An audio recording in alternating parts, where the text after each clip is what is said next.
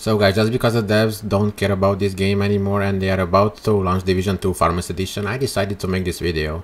Basically it's a raise and macros thing for strafing and avoiding bullets from other players. And I knew it from a long time ago, but I decided not to make a video about it because I was afraid it's gonna be patched or something. So it's really not hard to do.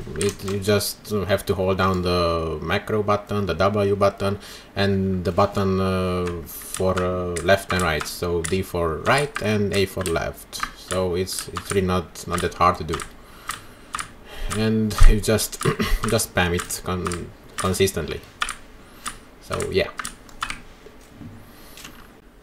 Okay, so here's how to do this. If you find strafing maybe just too hard for you or you just can't do it, we are in Razer Synapse right now with my mouse. You just have to go in inside your macros options right here, create another macro, name it to whatever you want. I'm just gonna call it strafe left right. Okay, so once that's done, you just have to press this little record button right here. Press your shift button on your keyboard once, stop it. And this line should be 0.063. Okay, so once that's done, just have to press enter, add another delay after option right here with the duration number of 0.191. Just insert it. You move it down right here, and you're pretty much done right here. Just have to go back to your mouse options right here and assign whatever button you want for it.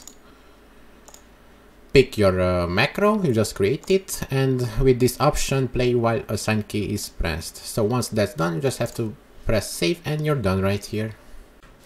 So guys, if you've done this correctly, it should look like this. My friend Crone is gonna count his magazines and I'm gonna toss a nade and yeah, let's begin.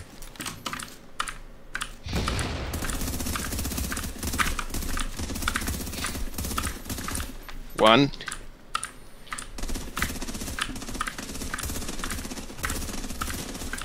2,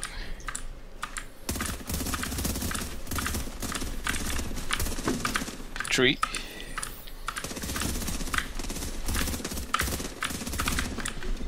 4,